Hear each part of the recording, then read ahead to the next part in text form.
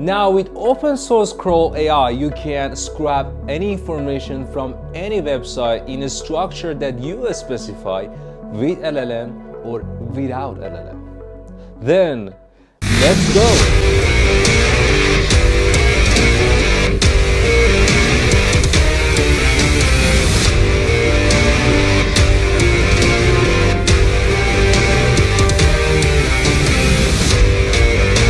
Before we start, make sure you subscribe and hit the bell icon so you will get notified for the next video. Thank you. Alright, welcome to open source Crawl4AI, which is again an open source package that let you scrap information from web or any given URL without you necessarily dealing with headaches of scrapping web stuff, which is not really easy. And at the same time, not only it will give you the output of content from web, but also it will structure in a way you specify, and you can integrate with LLM for even more structured output and empower your LLM with the results you receive from Crawl4AI, which the name obviously says. It's a Python language package that can help you to crawl information for your AI application. And we're going to tell you specifically how it uses some backend ML models by itself, and also how you can integrate that with LLM.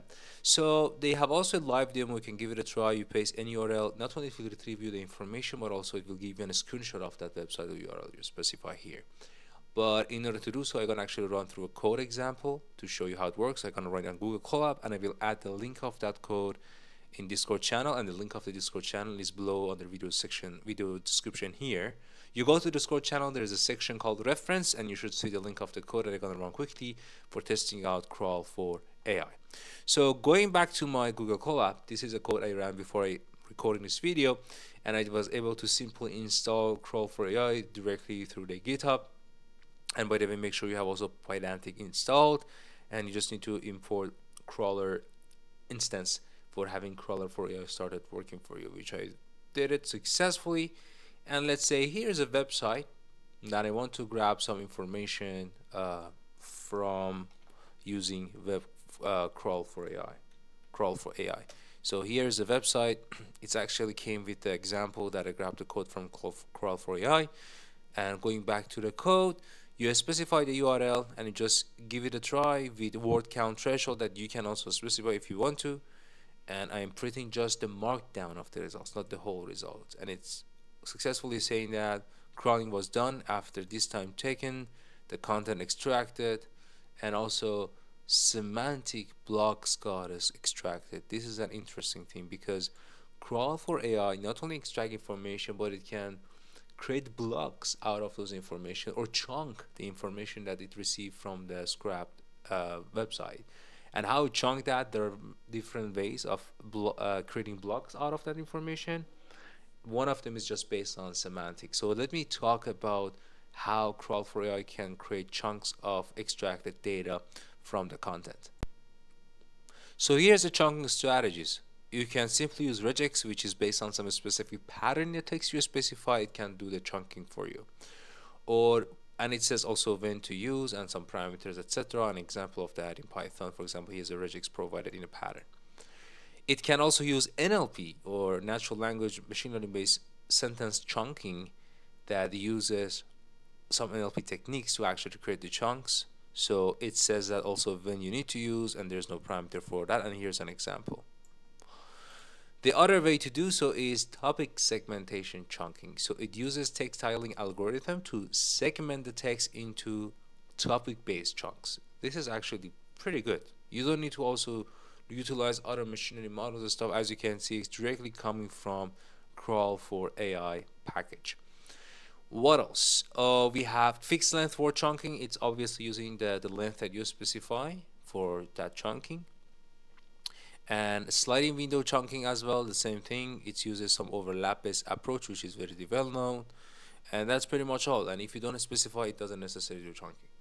So going back to Google Colab Notebook, so now you should understand this semantic blocks. So what does that mean? Again, you can print also the content if you want to. Not only that, if there are images included in the website, it will extract the description of those images as well. This is different than giving an image to LLM model to create a description for you. It's all about a description that is already in the website. To give you an example here, this is a picture, and this is the description of this picture, right? So that's how it is also, the image is extracted with the description specified.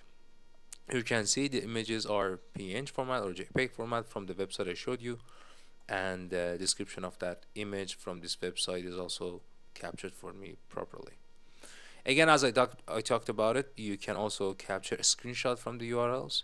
For example, this is a URL, and when you extract information, you can also see the screenshot captured from this. You have to make sure you put a screenshot equal to true.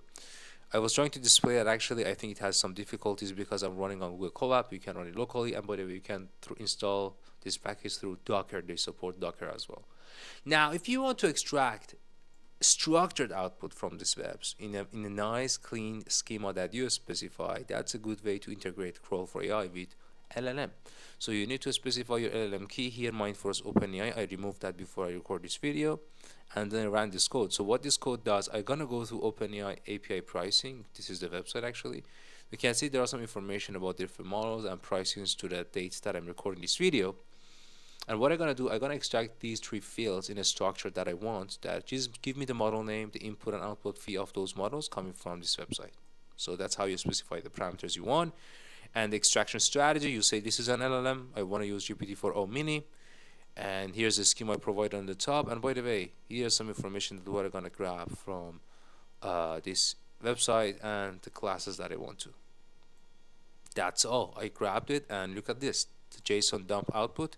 I have the model name, input fee, output fee. Any error? No, false. This is great. So I got just a structured, clean data from a website without you necessarily doing web scraping, cleaning, pre-processing, so on and so forth. You can just grab that power of LLM, and here I'm using Mini, which is pretty cheap. Okay, next, what we can do, another example. So right now I'm using Marketplace Visual Studio website to grab this information, the title, summary, brief summary, and keywords of that page that I'm scrapping. Again, describing that instruction, which is technically my prompt, and the same code that I showed in the top, so I'm quickly passing over. And there you go, there's all the JSON that is about the website that I scrapped, the summary, brief summary, keywords, and the structure that I specified here. In case for some of our friends that are comfortable with JS or CSS and they want to scrap a specific section of the website using, let's say, CSS or define that through JS, they can do that as well. So here's my JS code, and here's the URL that I'm gonna grab some information with the CSS selection P, and just that relevant information has been captured for me. Alright, so that was a very quick overview about Crawl4AI, and again, this is actually a tool that has lots of other examples that you can go through that. If you go to under examples, you can see some examples they provide on the top, and even under API reference section, they have some section called advanced feature that you can take a look. For example, screenshot was one that we talked about, and you can extract media and links out of the given URL. And some other information that you can go through that and give it a try. It's very easy to install and supports Python, and I hope introducing these services like this one will be helpful for your projects. So give it a try, enjoy, happy learning, and if you like the video, I would be very thankful if you click on like icon, and of course share your thoughts in the comment section. Thank you all. The bitterness of being hopeless on achieving something is better than keep asking from others to achieve the same. Dream big, my friends, believe in yourself and take action. Till next video, take care.